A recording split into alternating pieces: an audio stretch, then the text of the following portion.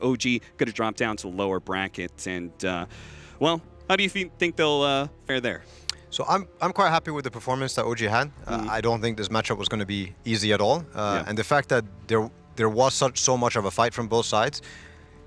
This is a learning experience. This is a new team. This is a chance to get better, and that's all I hope for. So these were just watching it. I got better. Sure. They were playing it. So if they take something from this, that's a win. That's a win in my book. That should be a win in their book.